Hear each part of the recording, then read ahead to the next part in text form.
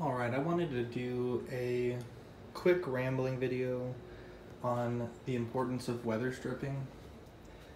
So you can see here along the perimeter of my cabinet I have this rubber seal, and this stuff is really great. When you seal your detail for your cabinet or whatever you have, you can see mine, it's pretty tight fit. I have to kind of give it a little bit of oomph to get it closed. But this stuff will help keep dust out of your cabinet. You turn off the room lights. And it's important to keep dust out of your cabinets because no one likes to dust the inside of their cabinets or their figures. Now, you can see there at the bottom and a little bit at the tops.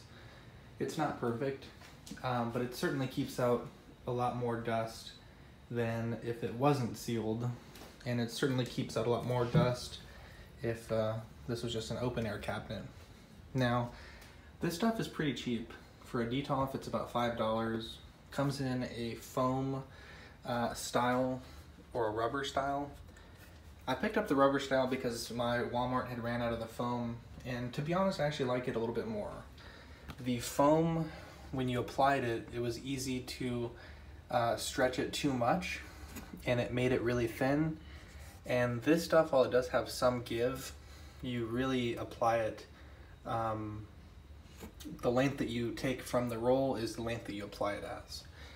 For example, with the foam, I could probably take a length half this long and stretch it all the way to the end of the cabinet. And while that is great, you'll find that it's a lot thinner when you look at it than strips that you just apply it at the length that you cut from the roll. Usually what I'll do at the corners, because they are a little weak at the corners, I'll put a little drop of super glue, tiny drop, like a pinpoint drop, just to keep the corners nice and tight. You can see here in the door, I kind of went a little off kilter here, but the door has a layer on each side, and then on the bottom there's more of it. And yeah, this is really good stuff. So I haven't dusted my cabinet in about 2 or 3 months, and you can see Han's a little dusty. That fabric in his pants gets a lot of dust, but generally speaking, like the actual cabinet surface itself or the bases, they're fairly dust free. I'm not going to say that this is like a 100% dust proof method for displaying your cabinet, but this definitely helps keep most of the dust off your figures. And you know, when I had a Detolf without this stuff, I was dusting, you know, to get this amount of dust like Han has, I was probably dusting once a month, once every other month, and it's been a really long time since I've ever dusted in this cabinet. As a matter of fact, most of the stuff that you see might not even be dust. It's probably just dust from when I drilled out holes for the different wiring setups that I used to have. Those particles would catch on the figures. So that's my quick tip for today. I'll put a video or a link to this stuff where you can get it at Walmart. It's really good stuff. Like I said, it comes in this rubber, and it also comes in the foam. I really like the rubber though. For a Detolf, it's pretty easy. You basically just start at the bottom and then 4 strips and you're done. With the Detolf, I never personally found any benefit to doing it on the glass door since the door is so tight with just that 1 strip.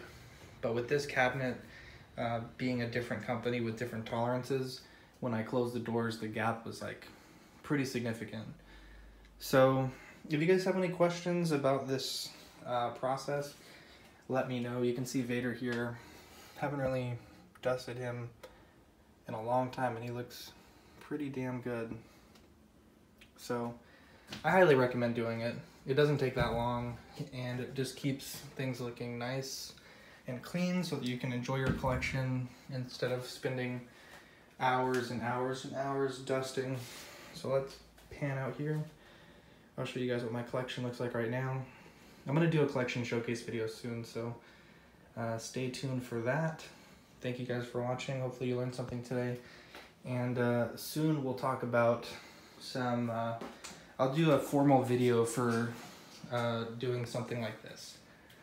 Alexa, turn on the accessory lights.